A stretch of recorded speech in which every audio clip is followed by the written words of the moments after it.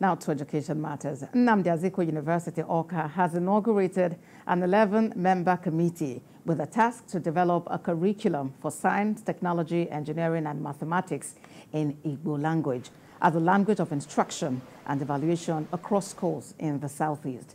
The inauguration took place at the University Auditorium in collaboration with an Igbo socio-cultural group, Odinala Cultural Heritage Foundation.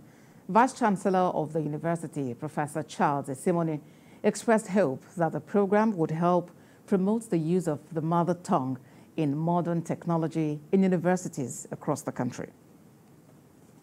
This portends for us is that it is going to prepare us to develop Igbo engineers and scientists that will develop space technology, that will develop nuclear technology, indigenous to Igbo land here. And so it is huge.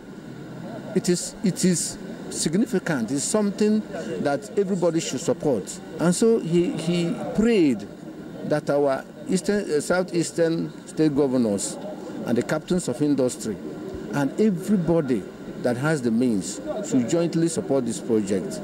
We will be taught using our local language, Igbo language, as a language of instruction and evaluation, so that our people will stop thinking in a strange and foreign language. Most of us, like I speak English, if you ask me a question, I process it in English. So we want our younger generation and the generation of now to also learn how to process information, ideas, science and technology in our indigenous language. That's the idea.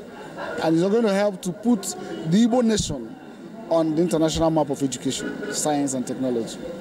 We will meet the people, not necessarily people who have been in Igbo academics, but people who are traditional custodians of Igbo culture. They virtually have almost all we are looking for, but the problem is that the inability to connect with the people who are the custodians of Igbo culture and tradition, who own the language. When the success which the missionaries recorded was as a result of their ability to connect with those people.